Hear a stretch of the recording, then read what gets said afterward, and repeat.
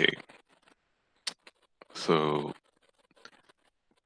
let's move on to the next piece of armor that he talks about. So, shield of faith, and then he also talks about the helmet of salvation. Okay, so let me just share. Okay, so helmet of salvation.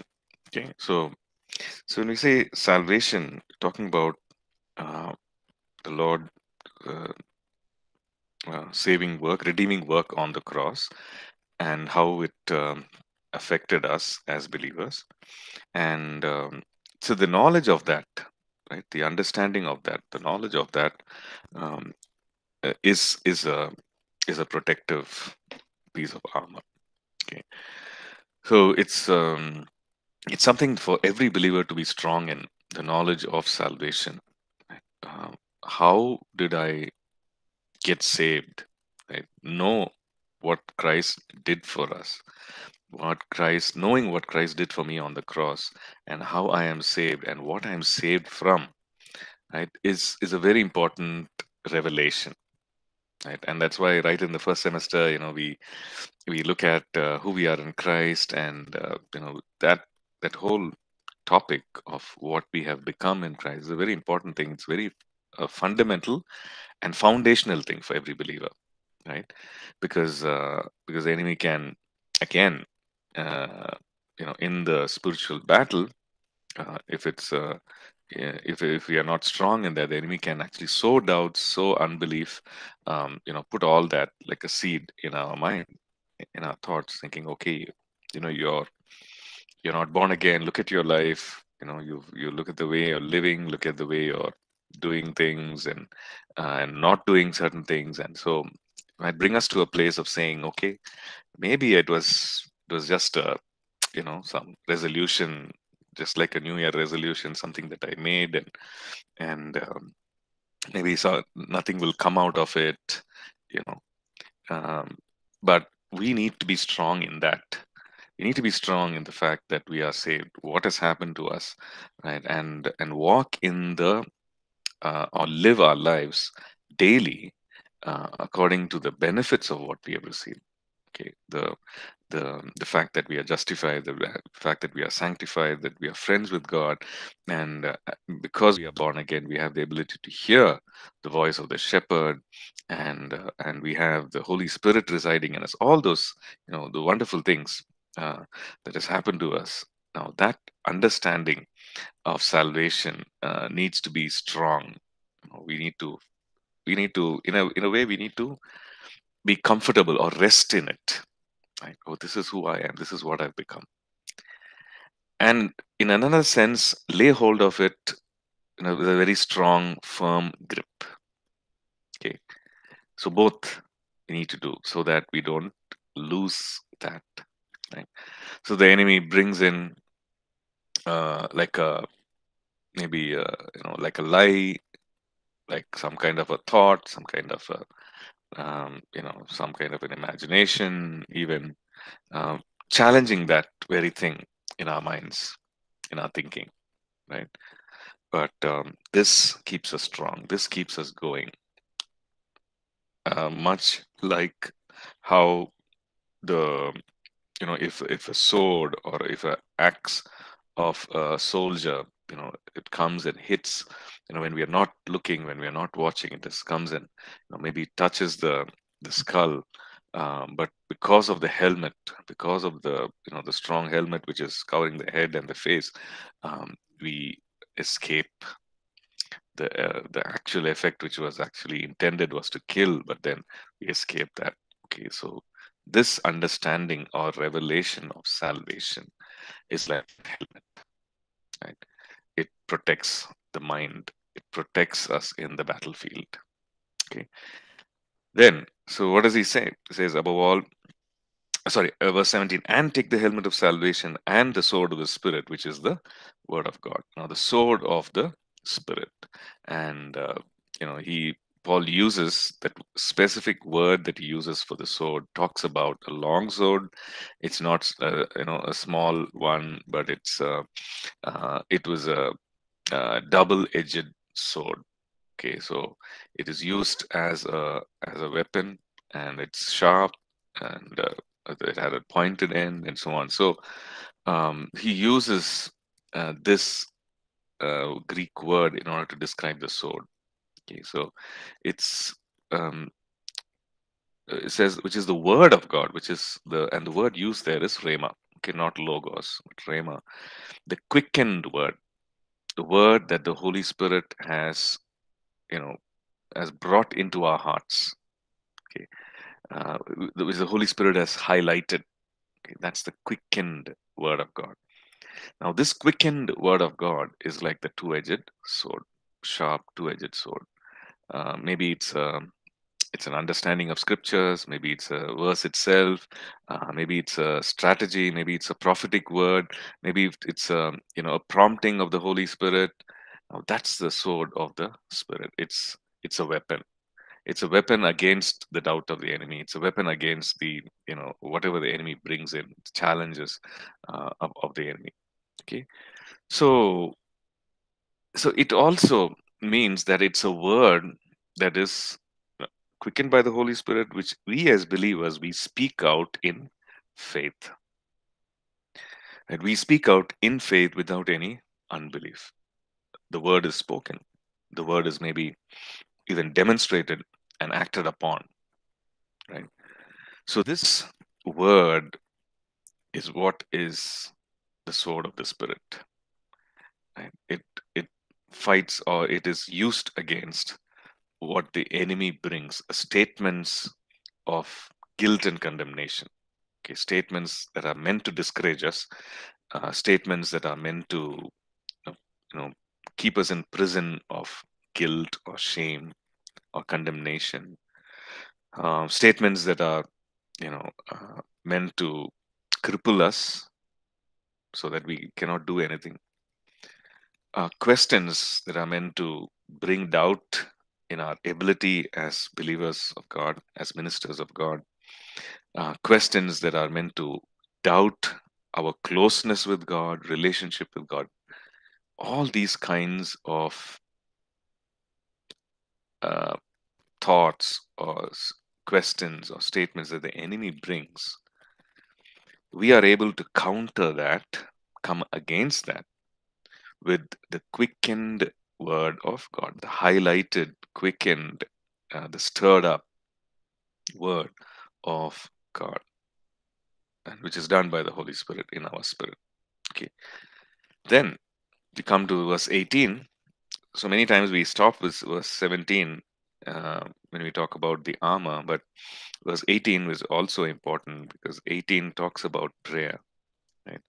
Praying always with all prayer and supplication in the Spirit, being watchful to this end with all perseverance and supplications for all the saints. Okay, so though this piece of armor is not really mentioned, he doesn't draw a parallel, but since he's talking about the pieces of armor of the Roman soldier, we can see that, okay, this is also another piece, um, or another armor which the Roman soldier carries, which is the spear, which is the lance, which is something that can be thrown at the enemy. Now, he's talking about prayer, and he's talking about something that makes a difference even from a distance, right? A weapon that makes a difference even if you're not there, just physically close, even from a distance, right? The spear was always thrown from a distance, and when the enemy is there at a distance. So the parallel is that prayer. Okay, similarly, prayer and supplication in the Spirit, and being watchful with perseverance and supplication for all the saints. So praying with perseverance. Okay, meaning perseverance, meaning you keep at it, you keep going. No matter what, you don't stop praying with perseverance and supplication for all the saints. Okay, and so he's talking about prayer and supplication in the Spirit, and praying always, right? Which means all seasons, all times. And the only way we can do that is when we when we pray in tongues, when we pray in the Spirit. So the importance of praying in the Spirit, right? Empowered by the Spirit of God, led by the Spirit of God, with all perseverance, with endurance, not stopping, right? But keeping at it, ongoing prayer. And so he also talks about praying for others, praying for oneself, praying for, when we are in spiritual conflict and otherwise, but praying also for others, right? So, um, so the question is, do we, if we are in spiritual conflict, when we are in spiritual conflict, to walk intentionally with all this, right? To walk in truth, to walk in faith, right? To have the understanding and revelation the of our salvation, to walk with the readiness to share the gospel of peace, right? To have the breastplate of righteousness. That is again a revelation and understanding of the kind of righteousness that we are covered with, right? And to walk in with the sword of the Spirit, taking the shield of faith and the sword of the Spirit. So these are things that we are, as believers, we are asked to walk in, and in uh, something that we can do corporately, something that we can do individually as well. Right? Corporately, the soldiers used to, have like walk together as a wall, with all their shields up in formation. Some will hold their shields on top so the arrows don't hit, and then some are holding it to the side so the arrows don't come from this side. So it's like protective. The soldiers are walking in formation. So as a corporate body, as believers, maybe as a church, as as a ministry, as a small team, whatever, we can walk in corporate prayer, and that is a protection. Okay, um, so that is added protection, right? when we when we pray for one another, when we move together in prayer. So when we do that, it's added protection and complete protection for the army of God, right? Then verse 19 says, pray for me that utterance may be given to me, that I may open my mouth and speak boldly, uh, uh, to make known the mystery of the gospel, for which I am an ambassador in chains, that in it I may speak boldly as I ought to speak. So that's verse 19 and 20. Okay. So saying that utterance may be given. Just pray for me, intercede for me. While we are on the topic of prayer, is saying, pray for me that utterance may be given, that I may be given that the message to uh, share, and speech, or the message, that I may be able to speak that out, and I may be able to speak that out boldly, to make known the mystery of the gospel. Okay, to make known the mystery of the gospel, the secrets of the gospel, the things that are revealed, and which I need to reveal to others, right? So I may make known this revelation to others. And then he says, for which I am an ambassador in prison, or in chains, in prison. So saying, this is who I am. I am an ambassador. I am someone who's a representative of the kingdom of God, and but I'm a prisoner. You know, so and the thing is that you see the perspective. He's saying, okay, I'm a representative of the kingdom of the king of the kingdom of God. I'm in chains, which means that physically, yeah, I am imprisoned. But then he says that in it, right, even though I am imprisoned, that in it I may speak boldly as I ought to speak. That. So that's his desire. Right? Even though I'm in chains, even though I'm imprisoned. I know that I'm an ambassador, that I'm a representative of the King, And his prayer is that, pray that I'm, even though I'm a prisoner, as a prisoner, I might make known the gospel. It's wonderful, right? The perspective that he has. As a prisoner, he's not saying that, okay, that I might be set free. Um, you know, See, he's just saying that as a prisoner, I want to make known the gospel. As a prisoner, I want to boldly proclaim the gospel. Okay, so it's amazing.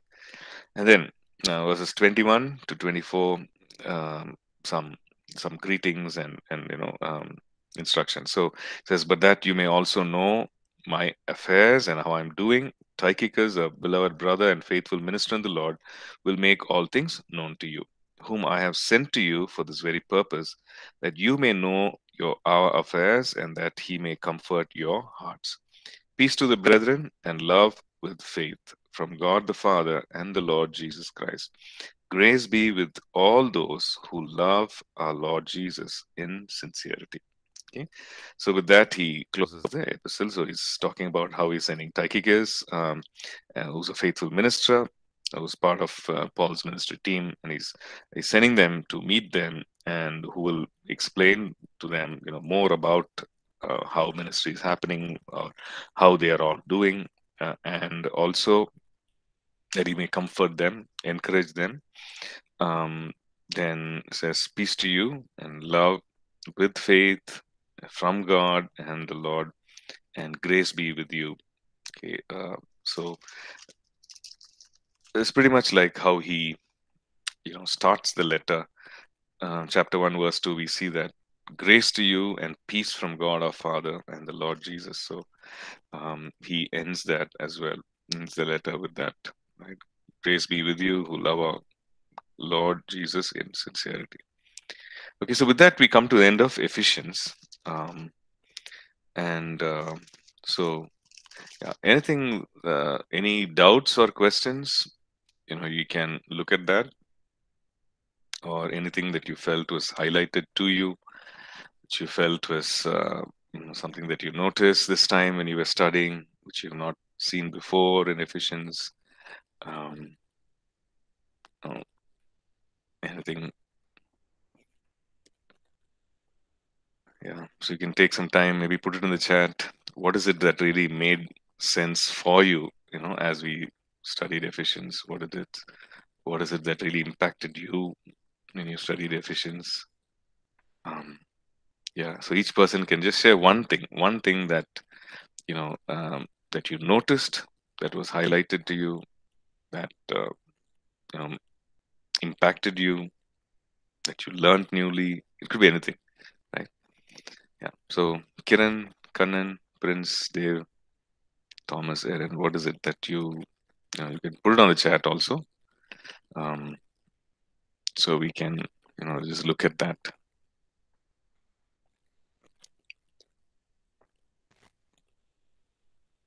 Okay. What about you, Kiran? Anything that you learned that was emphasized from the study on Ephesians? Yeah, please go ahead. It's a righteousness. That's very much. Righteousness. Okay, that's right. And the righteousness as something which is like a weapon, which is like a armor. Yes. Okay. Kannan?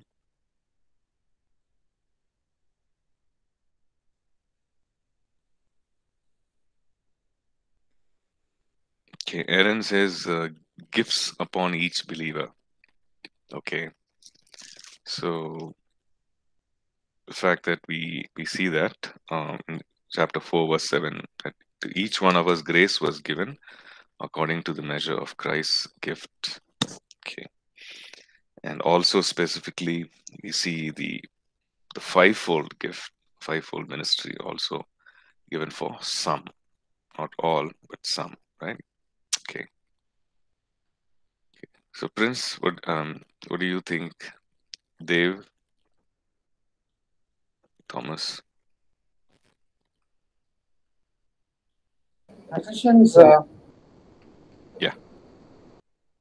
Go ahead, Dave. So as we are looking at the spiritual warfare and the armor, just not just, but it most of the armor that we are that is mentioned by Paul here is mostly it's defensive except for the sword.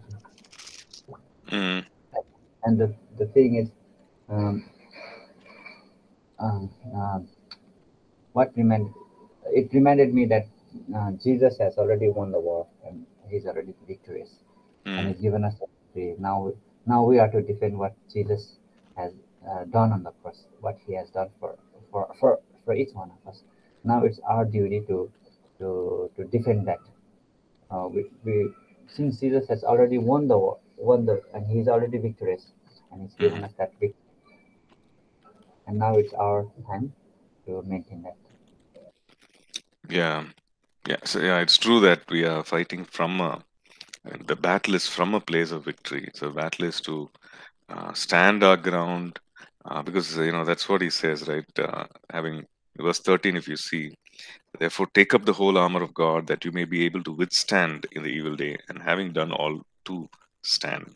So yes, um, yes, a lot of it is defensive, but also it is to extend the kingdom of God, right? So it is to make inroads into like maybe the territory of the enemy, right? So we have the sword, we have the even the gospel of peace, which is which in a way can be both defensive as well as offensive, right? You're making progress, you're moving forward, and like we saw, the shoes of the Roman soldier uh, can be offensive. It protects the feet of the soldier, but also it can inflict, right, damage. So yeah, so we have most of it which is defensive, but it also helps us to move into the offensive, like we saw. The breastplate of righteousness, it gives us the confidence to go forward, uh, maybe to wield the sword of the spirit, to use the sword of the spirit. And also, like we saw, the prayer itself, like a spear, there's no distance in the spiritual realm. So we are in one place and we are praying for the needs of fellow believers or the church in another place, which is physically, which is far away, but it's like a spear that is thrown, which destroys the intimidation of the enemy, which is over there in that place far away. So you see that it is, it helps in the offensive as well, and we do it, um, being strong in all this, uh, carrying all this, um, and walking in all this. Okay. Okay, Kanan, our position in Christ. Yes, that is true. Uh, who we are in Christ, our identity, our position in Christ, is something that again, over and above, comes through in this epistle. Um, yeah, so to be strong in that, right? Um, right. Prince, you must know the will of God. Okay, Ephesians 5:17. Um, yeah, understand what the will of the Lord is, and find out what is acceptable and live according to it. Yes. Yeah. So these are some things that that come through, that God wants us to not be passive, when it comes to um, our Christian walk, right? Not to be passive, not to be in the sense, not to just float along, but to live with intention, right? Intentionally, and which means to find out, to engage with God, to find out, and to expectantly wait on Him to reveal uh, and what He wants done, and then obediently carrying that out, obeying that, carrying out orders or carrying out His instruction. Okay, so we see all these in Ephesians. So we'll move on to Philippians, right? Today, let me just share the notes. So Philippians. Um,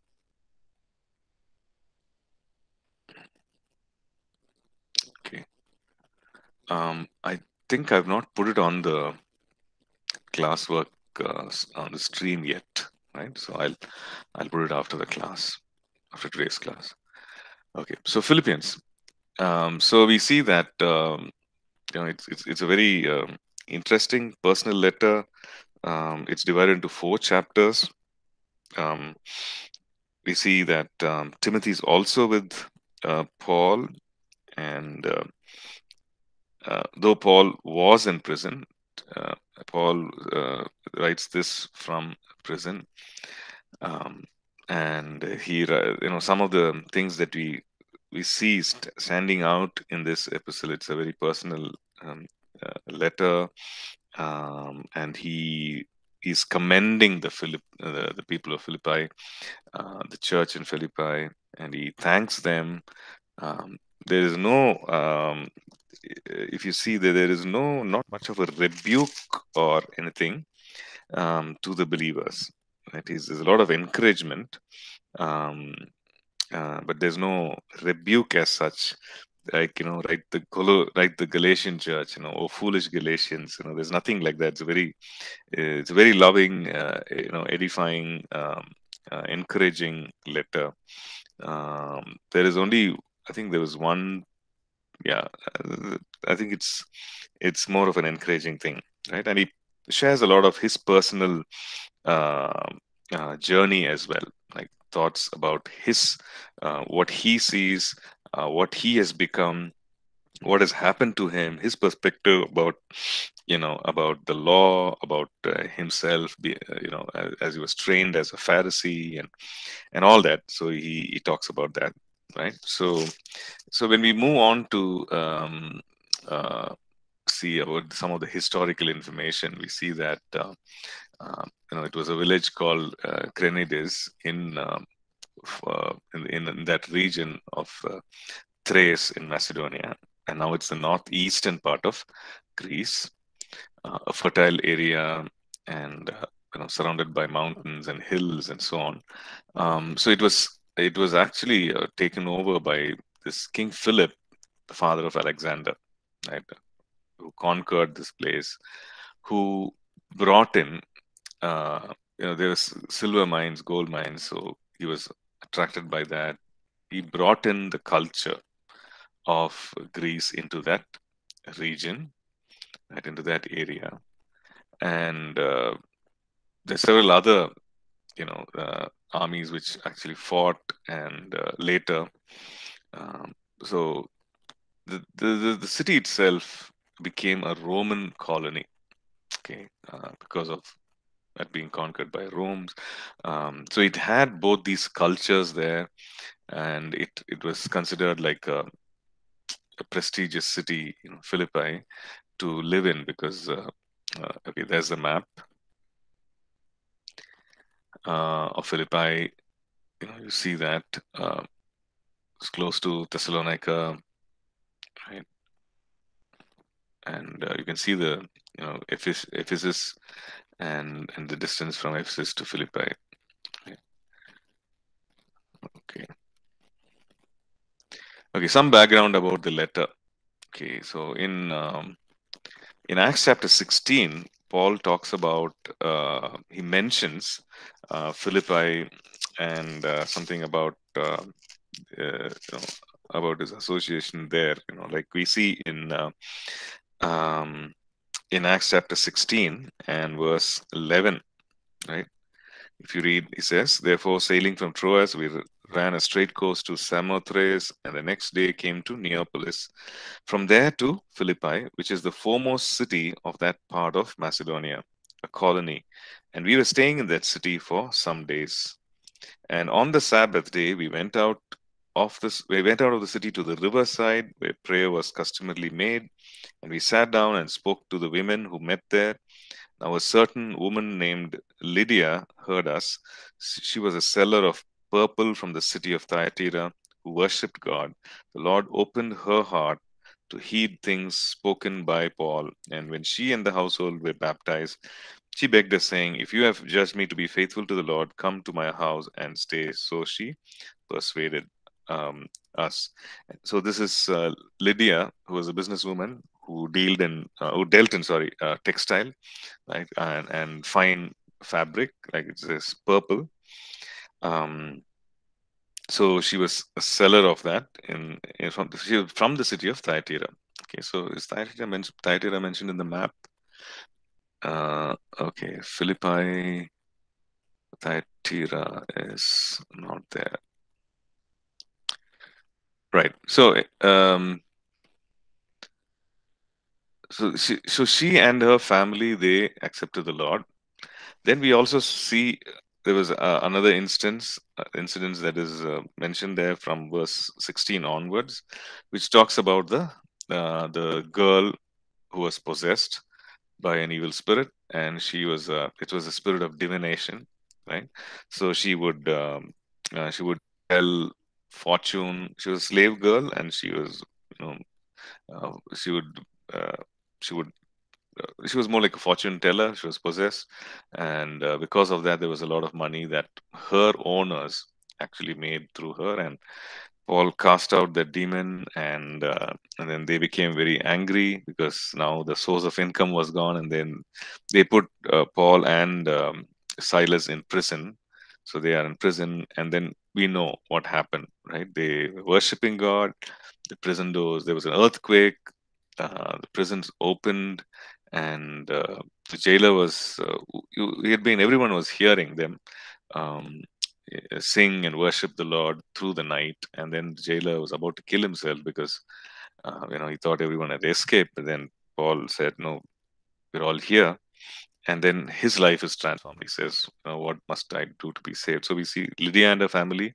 We see the Philippine jailer and his family come to know the Lord, and all these things happened. And then the authorities, um, they came, and they were, because they came to know from Paul that they were Roman citizens. Now they were even more afraid, and they let them go. They released them, and they asked them to please, go out of Philippi, don't trouble us. And they go out of prison, and they go to the house of Lydia, and they encouraged, because they are new believers, Lydia and her family, and then from there they leave. So we read about this in Acts chapter 16, right?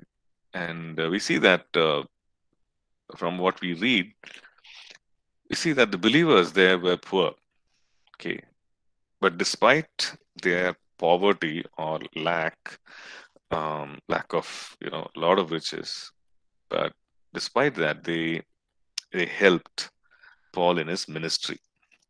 Okay, we read that in Second Corinthians.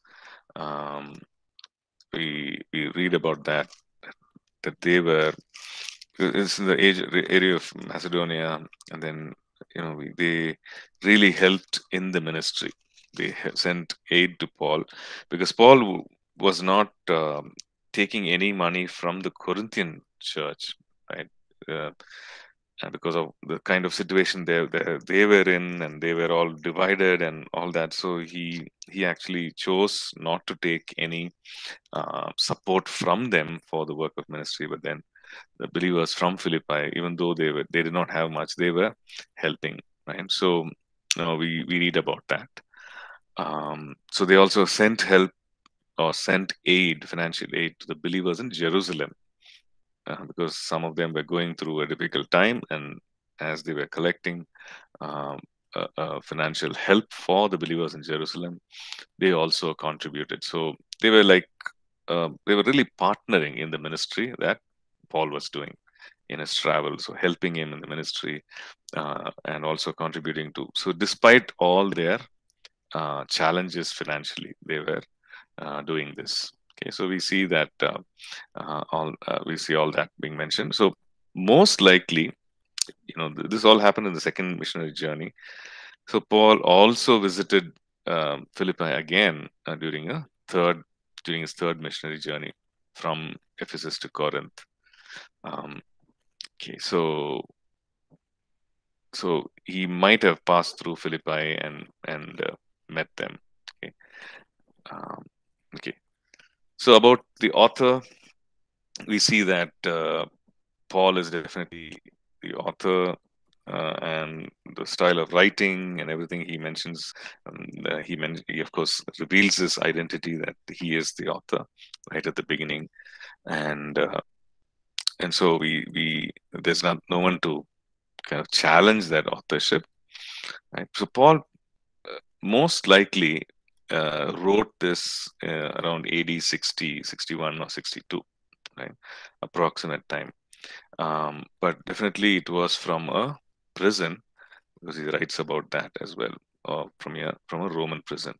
Okay, so it's similar to, the condition is similar to Ephesians, because that was also from prison. So this is also from a prison.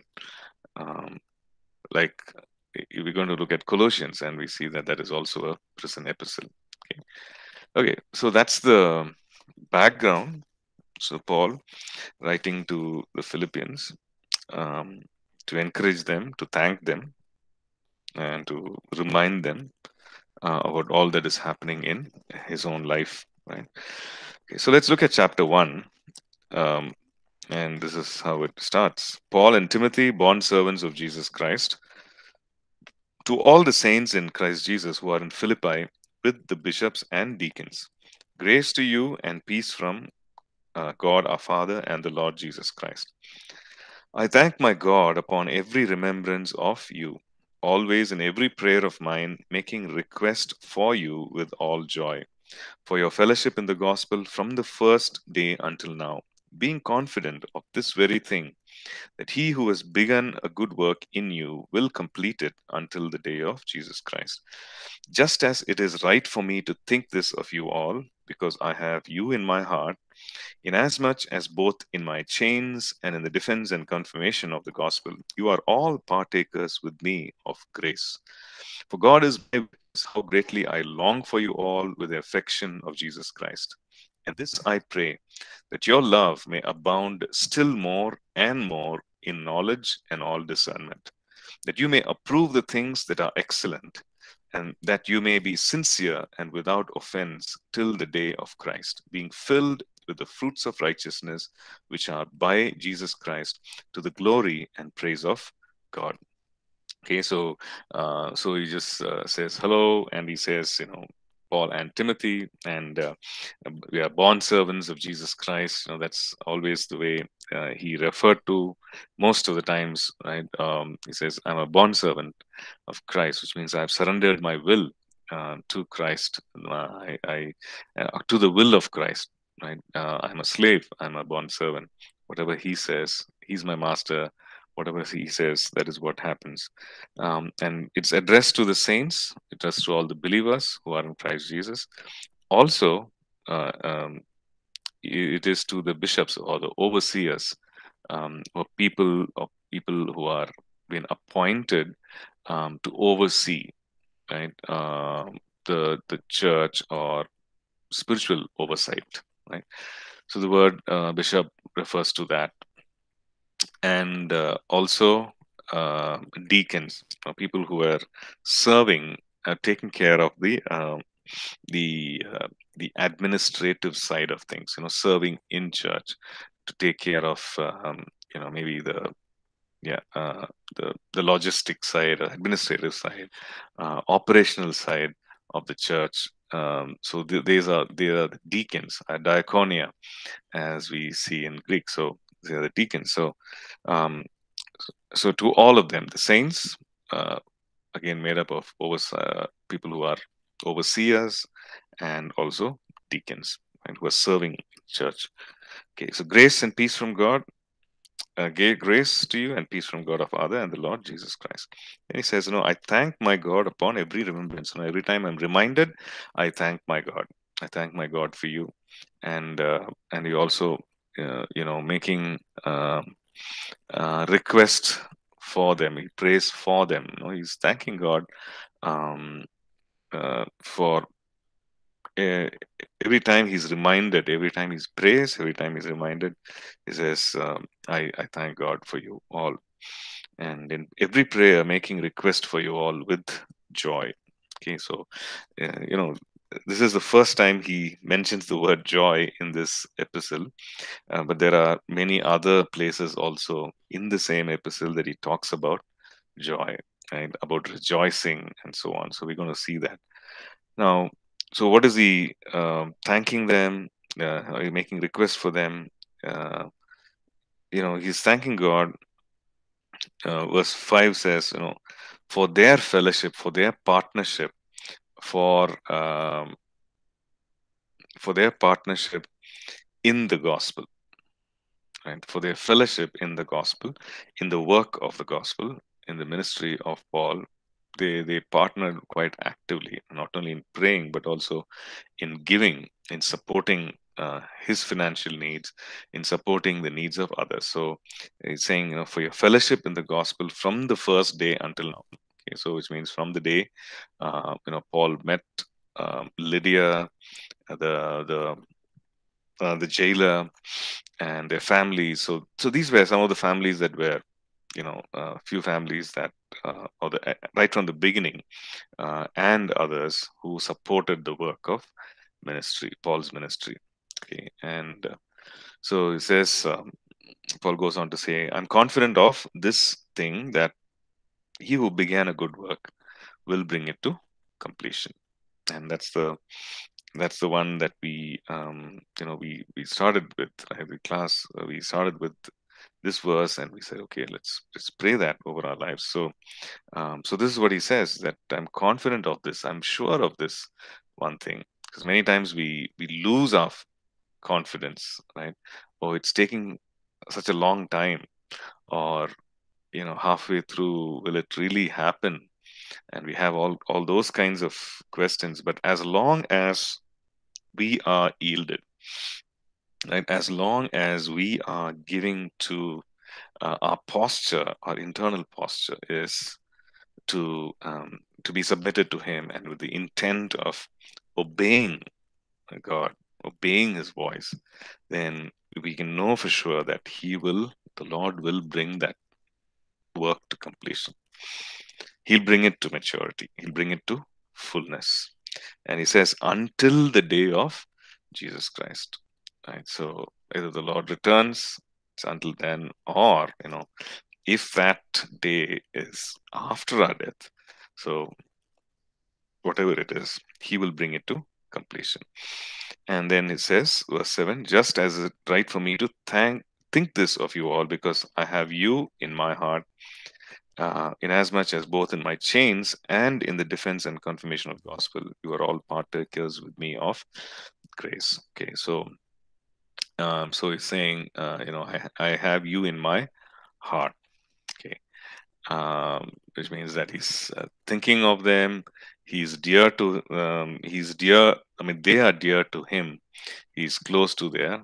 He's close to his heart. Okay, so he has a special concern for them, special love for this church, for all these believers. Okay. So he says, inasmuch as both in my chains and in my defense and confirmation of the gospel. So, you know, that uh, despite the fact that I'm in prison, and I have you in my heart, despite what is happening in the natural, what is happening in the environment, physical environment, I have you in my heart. It says, um, in the defense and confirmation of the gospel, and he's specifically talking about his work or his ministry. Okay, his defense of the gospel and also the confirmation of the gospel. He says, you are all partakers with me of grace. That you along with me, you are partakers of this. I have you in my heart, and you are partakers of this grace. Okay, verse 8, for God is my witness, how greatly I long for you with affection. It's been a while since I've seen you, so I just long to meet you, and I have this so much of affection in my heart for you. And verse 9, he says, and this I pray, that your love may abound still more and more in knowledge and all discernment, Verse 10, that you may approve the things that are excellent, that you may be sincere and without offense till the day of Christ, being filled with the fruits of righteousness, which are by Jesus Christ, the glory and praise of God. So he's saying, this is a prayer that he's praying. This is his prayer for them. And he says that may your love abound, right? May the love of God in your heart, may it abound, which means increase abundantly, increase in a great measure. Okay. So he says that this is my prayer. Okay. And the word used there is agape, for love, which is the God kind of love. And so he's saying this quality of love, which is agape, may it increase, may it abound. Okay, so which means that word abound means both in terms of quality and also in terms of numerical capacity or quantity, right? So both in terms of quality and quantity, let it increase, let it abound. How? In knowledge and in discernment. That is what he says. He says in made abound in knowledge um, and all discernment.